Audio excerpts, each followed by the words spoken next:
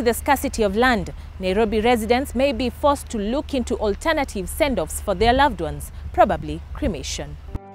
Following the passing on of conservationist and Nobel laureate Wangari Maathai, a sizable number of Kenyans were shocked by the late Maathai's decision to have her remains cremated.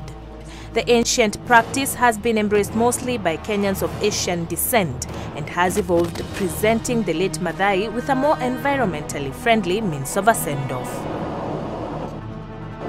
Since then, the number of Kenyans open to cremation has increased, and given the option of cremation or having your body unearthed years down the line, cremation seems to be their best option. Most burial happen because as a sign of respect. So if you recycle the whole thing again, so it doesn't make sense seriously. So it would be good if they look for somewhere else for, like they can come up with another idea. You know, once you are dead, you are dead. That is all. Death is the end of everything. It's better once if we can burn that body and keep, say, a portion of the ash, maybe somewhere.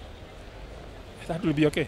Not that we want, I subscribe to that, but the fact remains that it's also happening. Perhaps such things may also in the long term provide a solution to or ease the problem.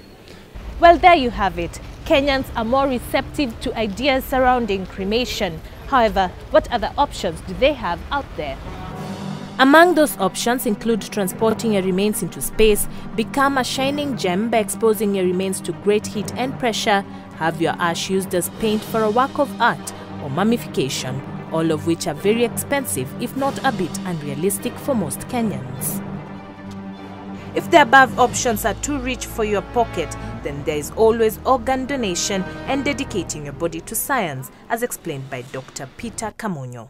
There are very many organs. If we group them, starting from the heart, the lungs, or even heart-lung transplantation, what you commonly hear about kidney transplantation, then others where you specifically pick tissues like the cornea, blood, bone marrow, even certain glands like the thymus. And you can even go to the extent where you have limbs actually being transplanted. Not just as a way of saving lives, but also to improve the quality of life for different individuals. All this can be done at the request of the deceased, but there is a qualification. The primary criteria is that the individual must be brain dead without hope of reversal. So if there is hope of reversal, then you cannot legally donate your body parts. Organ donation, however, requires one to find a way of disposing of the remaining parts, as not the whole body can be donated.